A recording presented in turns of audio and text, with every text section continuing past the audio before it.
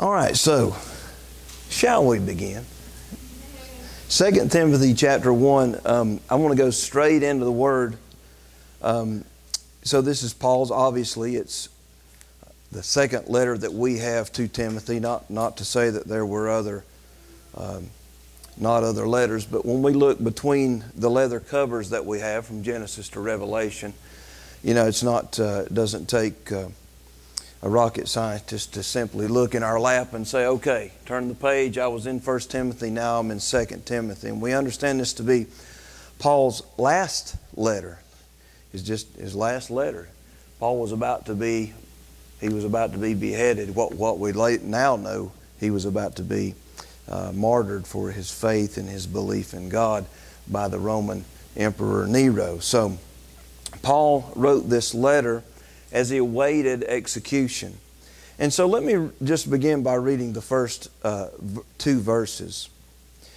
Paul, an apostle of Jesus Christ, by the will of God, according to the promise of life which is in Christ Jesus, to Timothy, a beloved son, grace, mercy, and peace from God and the Father and Christ Jesus our Lord. And so, as he was awaiting prison, he was writing this letter to Timothy. We remember from our study in 1 Timothy chapter 1, all of the assignment. He said, Timothy, I charge you to do this and that and the next thing.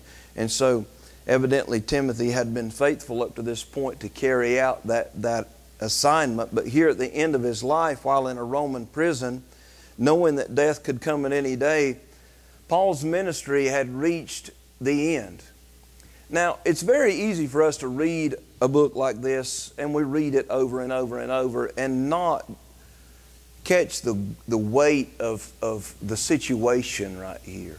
Think about somebody, if a dear loved one or a dear friend were to contact you and say, man, it's over. It's my life, this is closing. Think about that and try through that lens now to look at this letter as you read it, to catch the weight and the gravity of what's being said. And so I'll try to maintain that. I'll try to remind us of that through our study in this letter. So his ministry had reached the end. Other Christians, we'll learn in a little bit, had abandoned him for fear of persecution. When the heat gets turned up, that old saying, when the going gets tough, the tough get going. And that's not always in a good way, but he continued to do as much as he was able in a Roman prison. Now, when we say prison, don't think of your typical American prison with 3 meals a day, you know, at least so many square feet per person, and yard time and canteen time and those kind of things.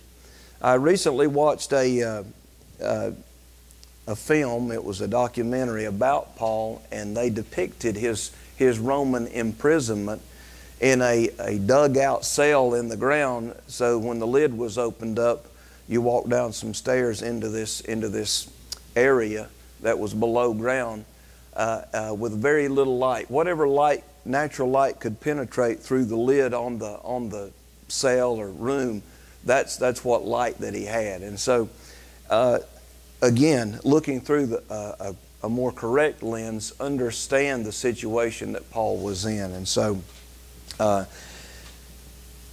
he was just doing what he was able to do. He was writing as he was able to do. He was ministering as he was able to do. And so we have this letter to Timothy. We find out here what we already knew, Paul's spiritual son. So this whole letter takes the tone of urgency. And so you might want to write down in your notes, urgency.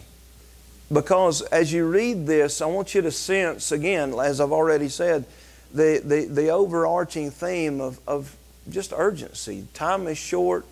We watched a movie the other day at home, Melissa and I did, and you know, this young couple, the girl was sick, and the girl ends up, you know, later on you find out, I don't want to spoil it for anybody, but you find out she doesn't make it.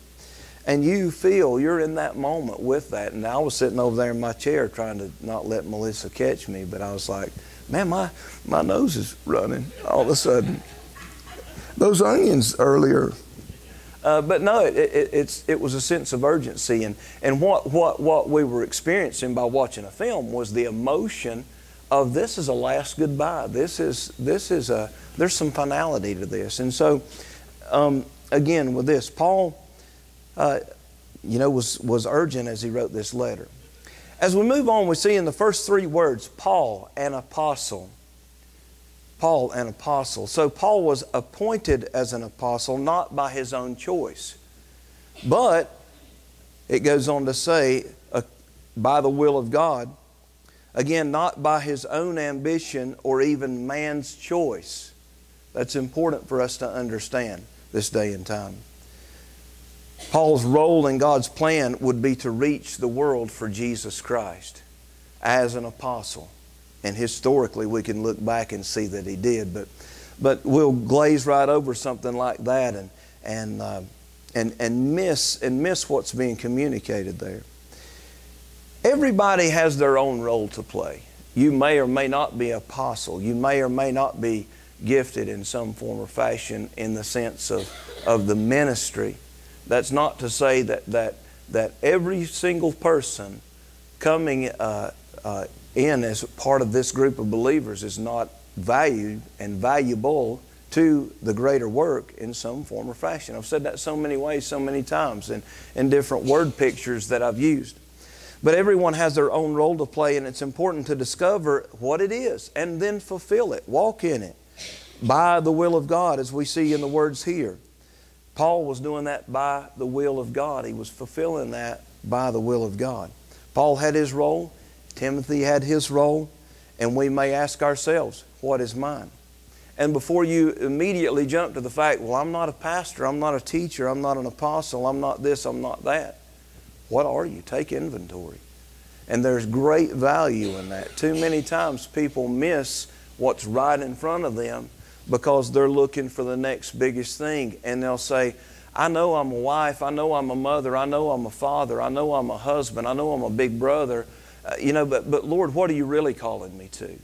And the whole time we're missing the point. We're missing the value of where God has established us, where He's planted us. You're not here by accident, I might add that. And so everyone has their own role to play.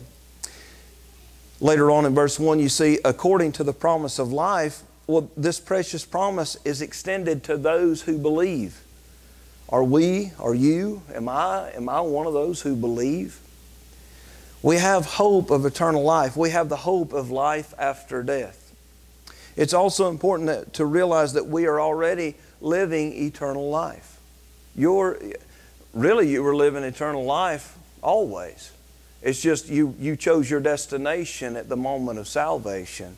You secured for yourself the proper destination, I would say.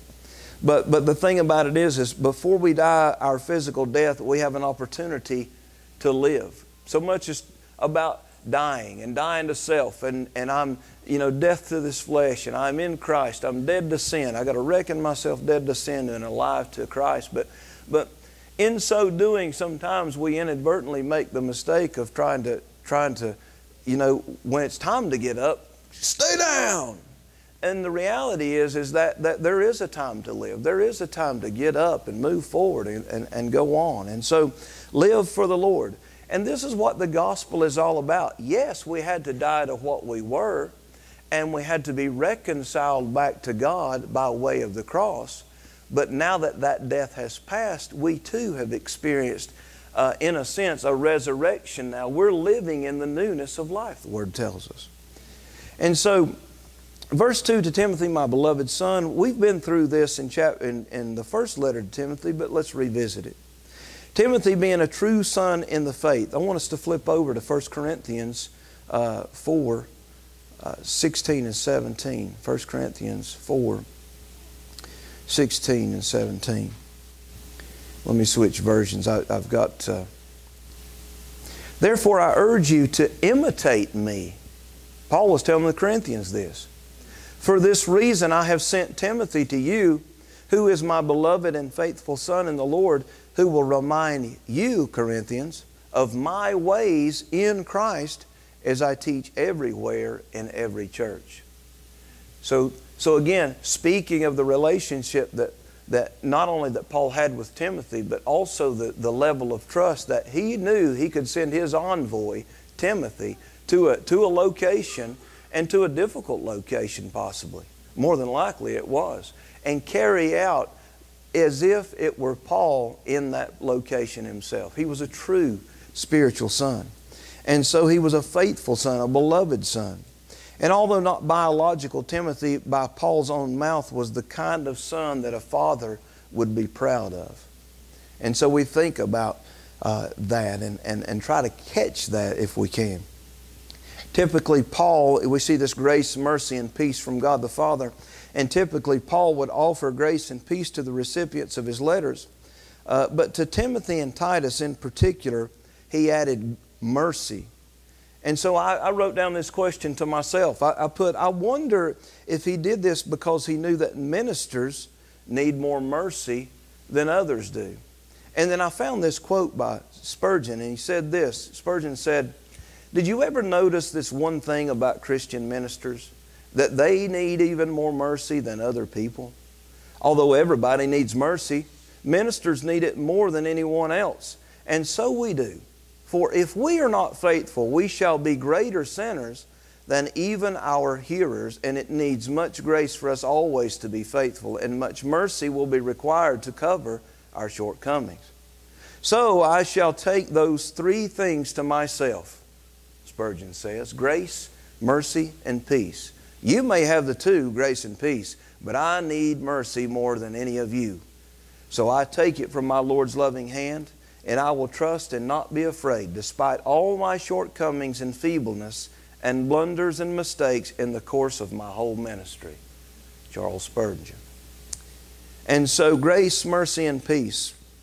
There's another little side note there. I don't think I'll include it tonight. It's really probably more something to split hairs over. And so I don't want to get into it. And it deals with a little bit about the versions of Scripture. So in the New King James, I'll just touch on it so you'll actually know what I'm talking about. In the New King James Version, you'll see Paul, an apostle of Jesus Christ, and it goes on down, and you see Christ Jesus in reverse. And so that caught my attention, and I wondered what the significance of that is. And so that would take too much time to go into. We might get into it just a little bit later, but Christ Jesus, Jesus Christ, and is there a significance there? So I get on now to verse 3. It says, "I thank God, whom I serve with a pure conscience, as my forefathers did, as without ceasing I remember you in my prayers night and day." Verse 4, "Greatly desiring to see you, being mindful of your tears, that I may be filled with joy when I call to remembrance the genuine faith that is in you, which dwelt first in your grandmother Lois and your mother Eunice, and I am persuaded is in you also." So Paul, verse 3, all that he did with a clear conscience. There's a difference between a pure conscience and a clear conscience. You know, I don't have a pure conscience. Christ had a pure conscience. I got a clear conscience because I've been forgiven. But give me 2 seconds and I stumble again, and I'll have to have my business meeting with the Lord and confess to Him my sin, and thus need to clear my conscience again. But Paul's saying here, all of this I did it with a clear conscience. He had nothing to be ashamed of. There was nothing for him to be ashamed of. Paul served God and did so as God led him to serve. And so, just like his forefathers did, the difference being Paul had an encounter with the Messiah that his forefathers were looking for. And Paul had been arrested, beaten, stoned, and shipwrecked. And so most people would say, "What have I done, Lord? I've been stoned, beaten, shipwrecked, picked on, hated, cussed at." But Paul had a pure conscience, and he knew how necessary it was to surrender his life to God. You see that sometimes the promises are made a lot that if you do this or you do that, you know, and I mentioned this before, that God's contractually bound to owe you something, that He has to do this. If I pay more money into the offering, then God's contractually bound to bless me more, or this or that. But what happens when we find ourselves serving the Lord and things seem to come crashing down around among us? That's not comfortable, because we're thinking, wasn't I doing the right thing? Why are good things not happening? I'm sowing good seed, and so on and so forth. And we get this perception that if I do good things, well, then that warrants God's, somehow He's contractually bound to me to dole something out. And Paul understood something different. He just said, my conscience is clear. I've served God with a pure conscience as my forefathers did. And he goes on to say, there, I remember you, Timothy, in my prayers night and day. And so Paul had a pure conscience. He knew that it was necessary to surrender his life to God. And after all, he wrote to the Corinthians in 1 Corinthians chapter 6, verse 20. So Paul wrote 1 Corinthians 6:20. He says, you were bought with a price, therefore glorify God in your body and in your spirit, which are God's. And so Paul was glad to endure shame upon himself in order that Christ would be glorified.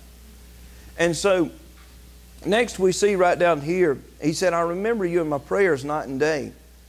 Prayer, that was a regular practice with Paul. And so what's the lesson to be learned there? Night and day indicate that there was never a bad time to pray. He's saying here that he prays without ceasing. And that doesn't mean that we're not to, or we're not to take from that we can't stop praying, or more prayer is better, or longer prayer is better. But prayer should be our instant response in all situations, good and bad. Prayer is our privilege, not our post. We pray because we get to. We don't pray because we have to. All right, and so sometimes what's being communicated here is Paul simply saying, Timothy, I prayed for you night and day. Every time God brought you to my remembrance, I prayed. And from that we understand that it's not mandated that 3 hours, 4 hours, certain postures, particular things like that. But just as the Lord leads you to pray, we should be instant in prayer. We should be ready to go before the Lord in prayer. And so in verse 4, it's likely that Paul remembered the last time they saw each other, because he said, greatly desiring to see you, being mindful of your tears, that I may be filled with joy. You think about any time that a departure happens, at an airport, at a railroad station, at a bus stop, at the end of a movie, whatever the case may be, you feel the emotion of a departure that is inevitable, and these two parties must now separate. And so Paul is looking back at that, and it may have been that they might have just kind of quietly understood that they would probably never see each other again upon this last departure. And so Timothy had shed some tears. Not that they ever gave up a hope for a reunion in the future, but which would have no doubt brought joy. But the reality was again, like I said earlier on, catch the gravity of this letter as it's being written and as we're reading it. So when I call to remembrance the genuine faith, how many times do we look back on a particular time that warms our heart and brings a smile to our face? A good memory, something funny, a great time, a vacation, a family gathering. And so that's what's happened here. When Paul calls to remembrance, he looks back and he reflected, and he was reminded of a real example of what was genuine, what was authentic faith. Genuine, authentic faith in Timothy. And so Timothy had the real McCoy. Timothy was the real deal, as I already read from 1 Corinthians chapter 4. Paul's memories went back to other examples of Lois, his grandmother, and Eunice, Timothy's mother. Lois and Eunice were examples that Paul could point to and say, well, if you're anything like your grandmother or your mother, you'll do fine. We do that around here. Are you David's boy? Yeah. Are you Mike's boy? We do that around here, don't we? Same kind of thing. And that's what Paul's saying. He said, I knew your grandmother. I knew your mother. You're going to be just fine, because I know what they passed on to you. Their credibility comforted Paul in his selection of Timothy. They had credibility because they had lived a genuine, authentic lifestyle. Now what can we take from that? That every single day, whether we realize it or not, we're being evaluated as to our lifestyle. What I'm doing, what I'm not doing, what I'm saying, maybe what I'm not saying, where I'm at. What am I doing? What am I doing there? But the thing about it is that their credibility preceded them, right? And so Paul's saying that because of that, he took great comfort in the selection of Timothy, knowing that the difficult work that Timothy had been selected to do, he was up to the task. And I could reflect us back to chapter 1 of 1 Timothy, as he said, as I urged you when I went into Macedonia, remain in Ephesus, that you may charge some that they teach no other doctrine, nor give heed to fables or endless genealogies which cause disputes. That was a tough job that Paul left Timothy with. That was a tough assignment in a tough place with a tough audience. But Paul knew that he was up to the task. In verse 6, therefore I remind you to stir up the gift of God which is in you through the laying on of my hands. And so here Paul was reminding of what he already knew to be true. After time passes, we know this, our enthusiasm cools.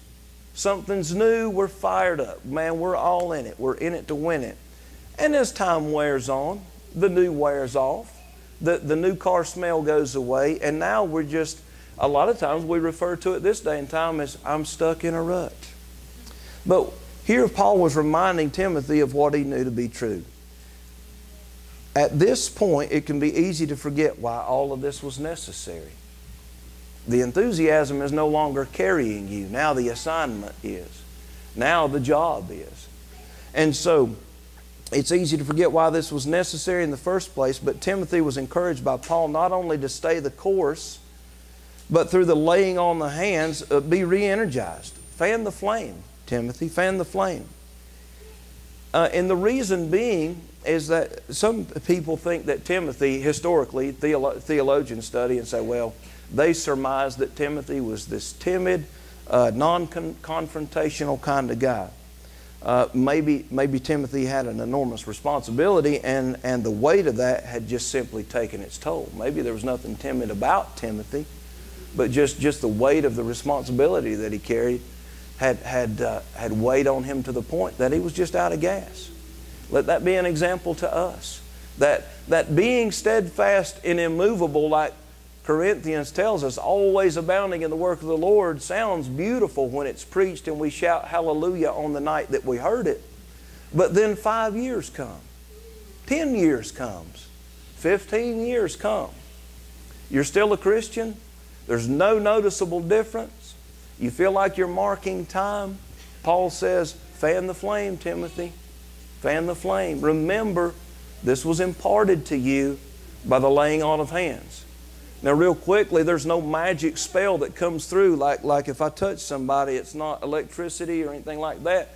It's a recognition. It's a formal recognition of an appointment. You know, we're laying hands on you, Timothy. We're sending you forth. We do that as the church. We lay hands to demonstrate we are in agreement here, and we're charging you with this assignment. And so, Timothy, I don't think, was afraid of confrontation. I don't think Timothy necessarily was timid. I just think that this responsibility over the course of time in a tough crowd, having very little backup, so to speak, over the period of time, I think that weighed on him. And so, in any case, there was not room for Timothy to throw a pity party. And we don't see anything recorded of such. Timothy had been entrusted with a job to do. We can look over. You don't have to turn there with me, but later on in 4:14, he said, in 1 Timothy 4:14, I was about to read the wrong scripture. He said, do not neglect the gift that is in you, which was given to you by prophecy with the laying on of the hands by eldership. And so Timothy could be revitalized by this reminder of the day when others had laid hands on him and prayed. They trusted you then, Timothy. They trust you now. This is just you're in the long rows right now, as we'll say. You're in the long rows, and so this is where faithfulness comes in. This is where steadfastness comes in, and it's not always easy. Not always easy. For God has not given us a spirit of fear, but of power and of love and of a sound mind. Now, probably everybody in this room's got that verse underlined. I know I do, because we've heard it so many times, haven't we? God's not given us a spirit of fear, but of power and love and a sound mind. How many sermons have you sat through on that one verse? Many. But power, the power is God's. It's God's power. And so when we do His work and represent His kingdom, we have His power supporting us. Love, many think power in terms of how much we can control others, but Jesus' power is expressed in how much we can love and serve others. Things like turn the other cheek, forgive 70 times 7. Those are acts of love. Forgiveness is an act of love. And then a sound mind. Now other versions might even say self-control. I know the ESV says self-control. It's power, love, and self-control.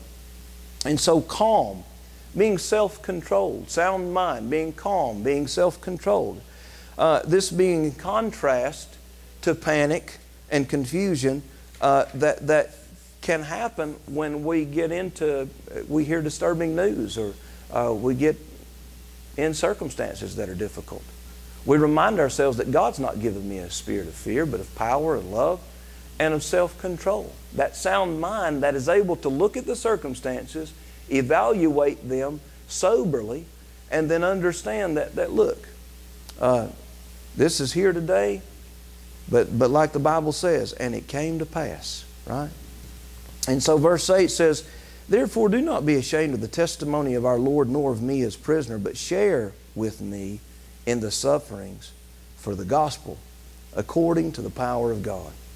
So therefore, with this in mind, therefore, do not be ashamed of the testimony of our Lord. This is important advice to a people whose biggest and most important figure was publicly crucified. How embarrassing would that be, that the guy that you threw your hat in the ring for got murdered publicly? He was tried as a criminal. So, of course we know Jesus resurrected, but when your hero gets taken out, it does seem like a huge loss. He says, don't be ashamed of me, His prisoner. Paul, one of the guys who picked up the flag and ran with it, guess what? He gets arrested now. And now no longer, it's not in color, it's not cool to follow this Paul guy, because now Paul is not very popular. And so,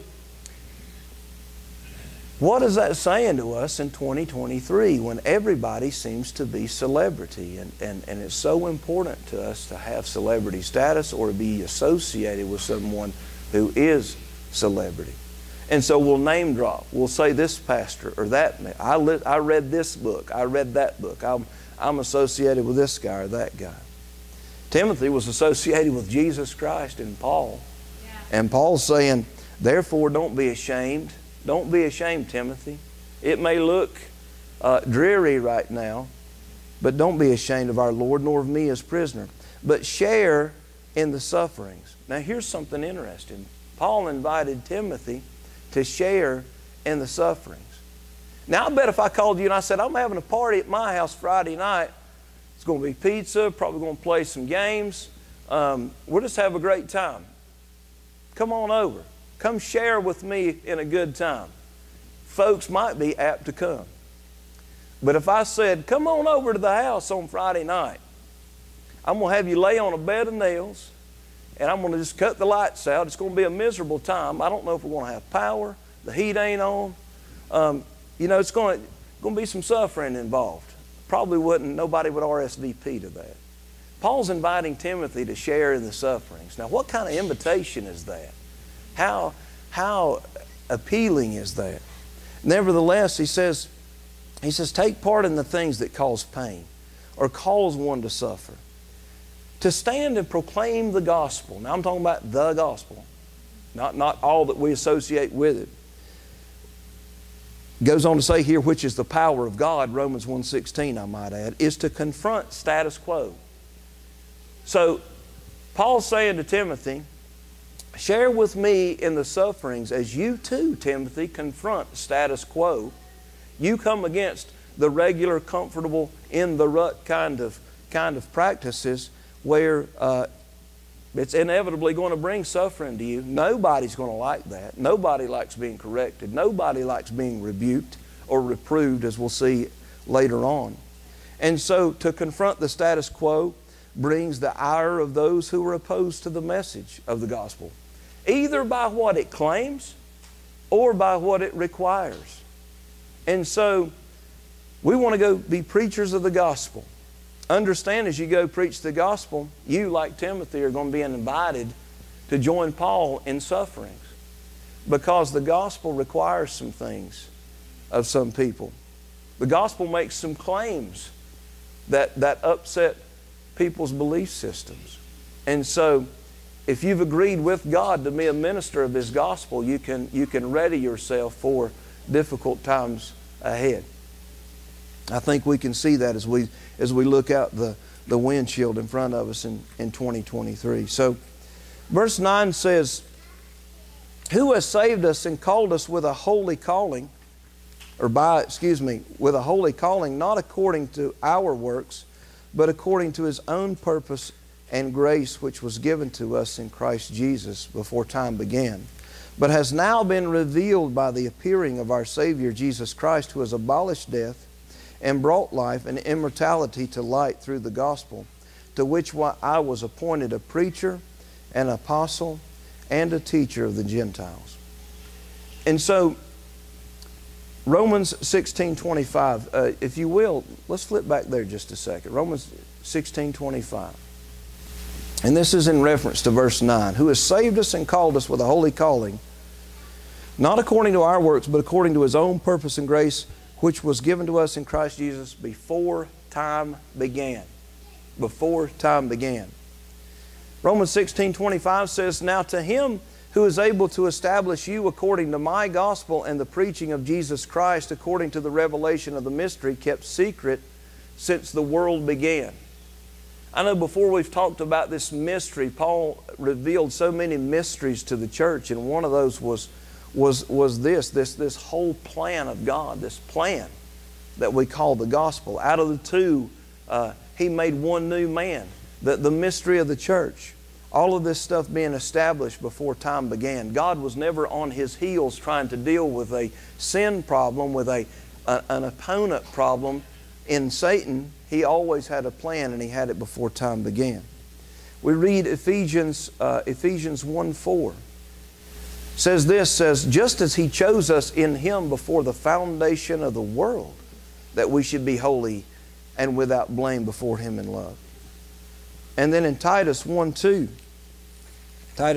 says, in hope of eternal life, which God, who cannot lie, promised the world before time began.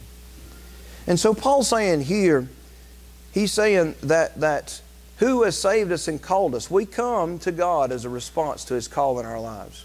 We didn't initiate the search. We do not find God, He finds us, so we must respond when He calls and we sense it. So many times, my own testimony is a reflection of Him calling and me responding to that call. I knew very well, I didn't know what it was, but I knew something had my attention. When I could feel my heart in my throat and my hands were gripping the back of the pew, and the minister said, I'm just going to make one more call. I feel like I need to wait just a little bit longer. And then it became very evident to me that God was seeking me. He goes on in verse 9 and says, not according to our works, but according to His own purpose. This explains why God called us. It wasn't anything great that we were, or anything great that we had done, but because it fit in with His purpose and because He wanted to. And so again, grace which was given to us before time began. God directed His gracious work towards us when we only existed as a fact in God's knowledge. Wow, that's pretty huge. Before time began, that's farther back than I can remember. but God had a plan in place. And so before time began reminds us that time is something that God created. Time itself, time, is something that God created to give order and arrangement to our present world. So time is not essential to God's existence. He existed before time was created and will remain when time ends. And so that's why we can say we will live eternally with Him. It's important where these doctrines, that we discover where these doctrines come from. But I'll move on. In verse 10, he says this. He says, I lost my place. He says, but now has been revealed by the appearing of our Savior, Jesus Christ, who has abolished death and brought life and immortality to light through the gospel. Because of the appearing of Jesus, we know more about life and immortality than before. I mean, think about it. All of this was guesswork up to this point. You know, the occult grew in those days because people were looking for knowledge. They wanted secrets to be revealed. They wanted to know and understand stuff. But you think about the understanding of the afterlife being murky at best in the Old Testament, but then Jesus let us know more about heaven and hell than anyone else could. We think about His resurrection. We think about the story of Abraham and Lazarus, or Lazarus in Abraham's bosom. Jesus brought the truth about our immortal state to life through His own resurrection. He showed us what our own immortal bodies would be like and assured us that we would in fact have them. Jesus, therefore, a more reliable spokesman regarding the world beyond than anyone who has a near-death experience. And Lord knows, everybody that can drum up a YouTube channel has been to heaven and back in the last year or two. And they've seen, I don't know, but through the gospel, the good news of who Jesus is and what He did for us can be thought of as links connected together in this beautiful chain of God's work. And so God's plan of salvation before time began, continuing with the appearing of Jesus Christ, comes to us when He saved us and He called us, and then it continues as we live out our holy calling. We have this life to live. And so one day we look forward to immortality or eternal life. And so when we consider the greatness of this message, this gospel message, it's no wonder that Paul called it the gospel or the good news. It's good news that God thought enough of you and loved you before you even existed. It's good news that Jesus came to perfectly show us God. And it's good news that He called us and saved us. And it's good news that He gave us a holy calling. And it's good news that He shows us and gives us eternal life. It's good news. The gospel is good news. I was standing in line behind a young man who was confused about his sexuality. He was carrying a pocketbook, and the buttons that he had pinned on his pocketbook were of the sort that they were very confrontational. He didn't mind, obviously by his dress, he didn't mind being confrontational. And through his actions was ready for confrontation. So publicly going out as a man, in this state of dress, he would have to be prepared for that and just actually looking for it. And as I stood behind him in line, I was thinking of this. I was thinking about the gospel message is the power of God unto salvation, to the Jew first and also the Greek. But I was thinking, Lord, if the opportunity comes and a conversation were to start while I'm just sitting here in line, just being in anticipation of something, let me respond in that way rather than a defensive manner, because this individual is clearly much different than I am in a plaid Carhartt shirt, blue jeans and boots, and a big hat, and a gray beard. It's just, just polar opposites there. But I was thinking, Lord, let me do what you have called any Christian to do. And I was just struck with that in that moment. The power of the gospel. It's the power. I don't know how God was going to demonstrate it on that day, but I was reminded of it standing in that line. And so, verse 11 says, again, he says, to which I was appointed. Again, Paul going back to that appointed thing. Appointed a preacher, an apostle, a teacher of the Gentiles. And so, Paul was appointed. He was selected he was chosen to be a preacher. And the word there, when you look it up in the Greek, is kurix. Sometimes you'll see that word used where apostle is, but he was a preacher. He was a kurix, or kerux actually is how that's pronounced, which means to be a herald or a messenger, one who conveyed the official message of the one who sent him. All right, and then an apostle can also mean a delegate or a messenger, but applied to eminent Christian teachers. Of course, we know that. And so Paul was this. And so teacher, one who is simply fitted or prepared or outfitted to be able to teach. All of this in order to reach the Gentiles, he said. Of the Gentiles. And for this reason, verse 12, I also suffer these things. Nevertheless, I am not ashamed. For I know whom I have believed, and I am persuaded that he is able to keep what I have committed unto him until that day.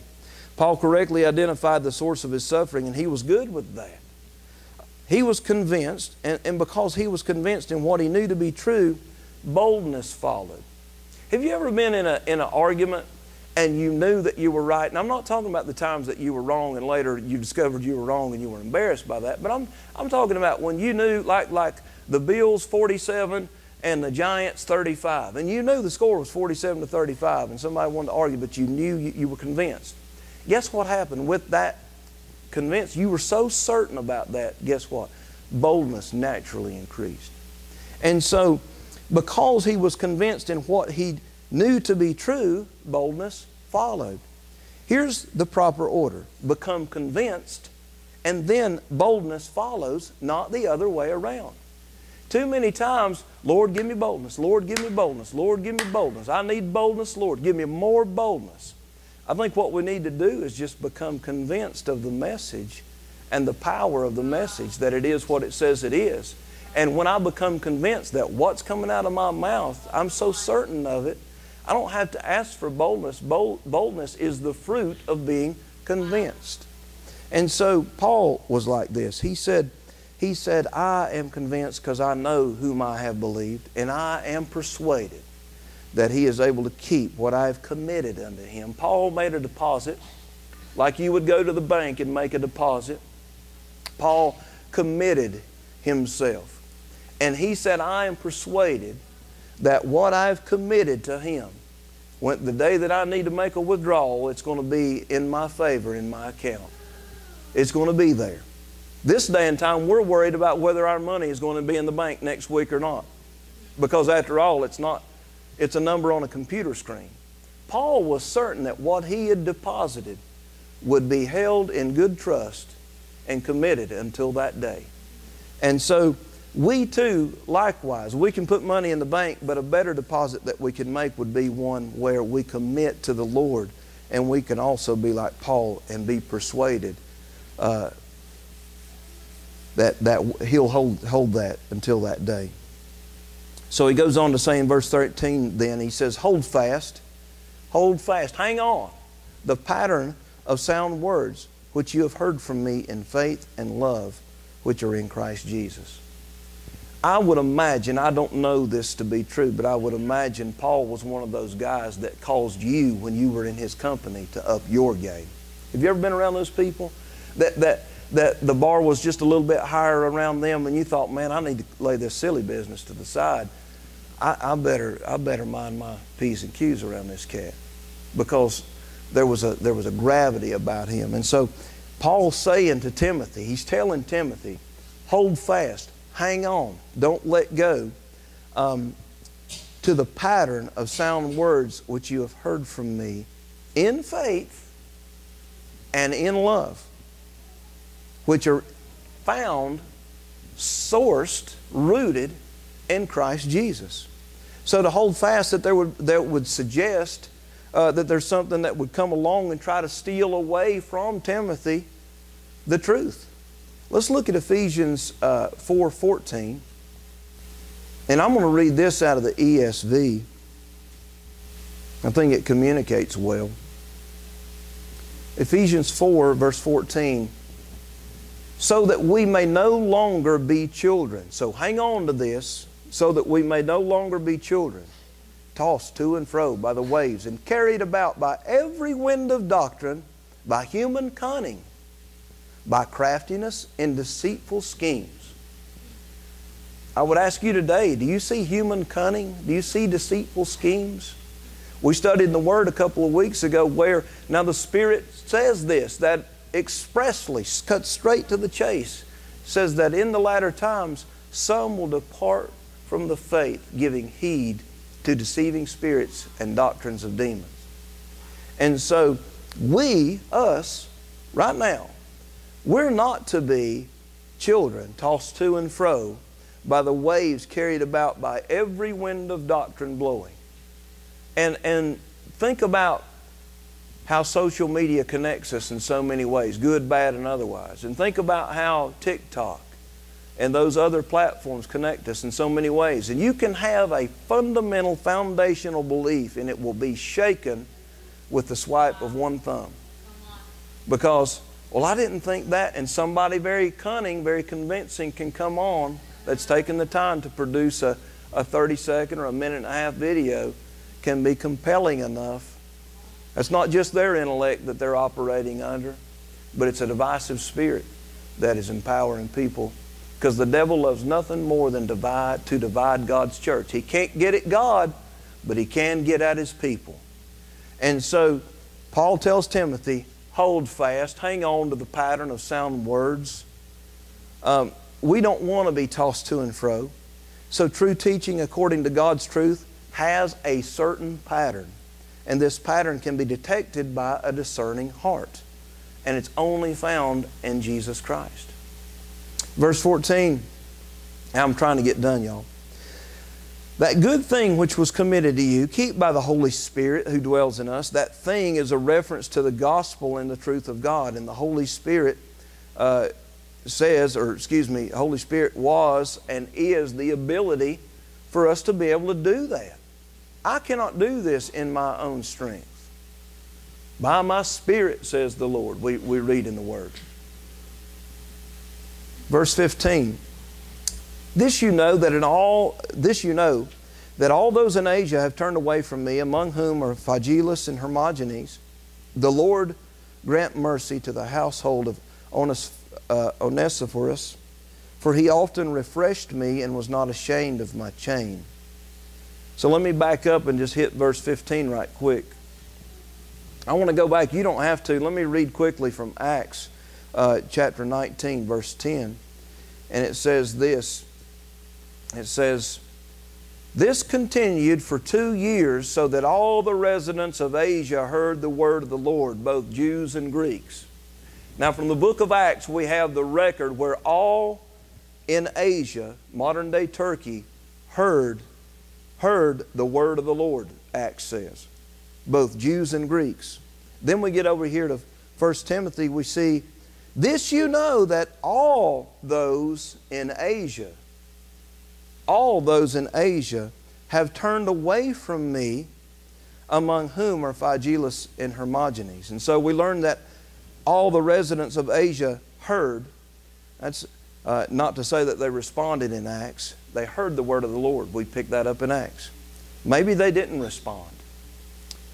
But here there are two particular individuals named. They may be named in reference to all those who turned away from Paul as if it's a surprise.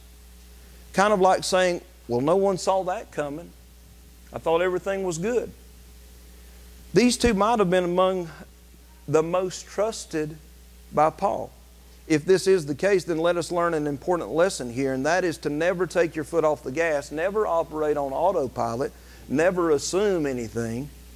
But in any case, these two notable men were among those who turned away from Paul and were not faithful, and an example of those who did not do as previously charged, and that is they did not hold fast. They were persuaded in a different direction, and they turned away from Paul. And then we get on down, we've got this other character here named Onesiphorus. I've said his name 100 times so I wouldn't get here and mess his name up, and here I am messing his name up. Onesiphorus. Thank you. I said Onesiphorus for us, and I've jacked it up. But anyway, the Lord grant mercy to his household, for he often refreshed me and was not ashamed of my chain. But when he arrived in Rome, he sought me out very zealously and found me. And so the Lord grant to him that he may find mercy from the Lord in that day. There's a day of reckoning. His name means help bringer. Help bringer. And so Onesiphorus, it's the last time I'll try to say it. The Lord grant mercy to the household of Onesiphorus was a different sort of man. He was different than Phygellus and Hermogenes. He was different. You have a comparison being laid out right here, and let's not miss that comparison. You have those who did not hold fast, but one who was faithful. And so the Bible lays that out for us. We can say, gosh, I want to be more like this guy than those two guys. I mean, at face value, we can read that and say, that's more important. That's the better choice of the two. And although we don't know much about Onesiphorus, other than he lived near Timothy, because at the end of the letter, Paul asks Timothy to greet his household, and it might have been a church in his house. But Paul described these things that makes him special. He refreshed him. He was not ashamed of his chain. He sought him out very zealously, and he found him. And so Paul's prayer for this individual is that he may find mercy in that day. And he goes on to say, and you know very well how many ways he ministered to us at Ephesus. And so his name is forever remembered and recorded in Holy Scripture. So very important character. It's easy to overlook that, but looking at what he did, he was doing exactly, he was taking fellowship in the suffering, like Paul was encouraging Timothy to do. He wasn't concerned that his image may be looked down upon, that he wasn't going to be with the cool kids necessarily, but he was what was the most important thing to him was what he was recorded for here at the end of the chapter. And so again, yet another example. And so from this, our takeaway is just, what can we learn by the behavior of those who have gone before us? And how can I see these lessons, these hardships that others have endured, and how can I stand on their shoulders and maybe not have to suffer like they did, although we'd call it suffering this day and time. I mean, after all, if the hot water runs out, we call that suffering, right? But nevertheless, the point being is that we have an opportunity to stand on these men's shoulders and to take this and go even further with it. And so may the Lord teach us to do that tonight. And so what would otherwise seem like a simple chapter that you've read dozens of times, if we'll slow down long enough and discover, there's so much to be learned from that. And so, Lord, we thank you for your word. We thank you for this letter, the urgency of this letter. Lord, I just try to imagine the emotion, just the heaviness of the words that were written here that we have in plain English, but undoubtedly, Lord, communicated so much clearer to Timothy in that day, Lord, where the situation, the environment, the surroundings were such that these words carried so much weight. Lord, help us to feel the weight of these words and then take a proper response according to that. I pray that tonight in Jesus' name. Amen.